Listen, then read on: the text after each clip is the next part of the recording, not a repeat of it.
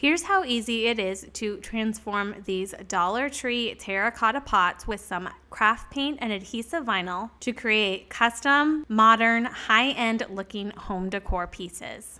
So this was a 3-pack of Dollar Tree terracotta planter pots. That will start by painting white with a foam brush, and so we are going to be using a white matte chalk paint for that high-end modern farmhouse look. Then using your cutting machine and a farmhouse style font, you'll want to create some custom labels and cut them out of permanent adhesive vinyl. So we found this farmhouse font in the premium font bundle at So Fancy. There's 53 fonts in the font bundle to choose from. So there's a link in the video description to check that out.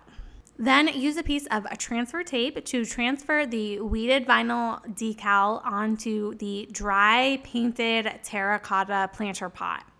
And you'll want to use your finger to burnish it down really, really well. Then carefully remove the transfer tape and burnish it down with your finger again really, really well.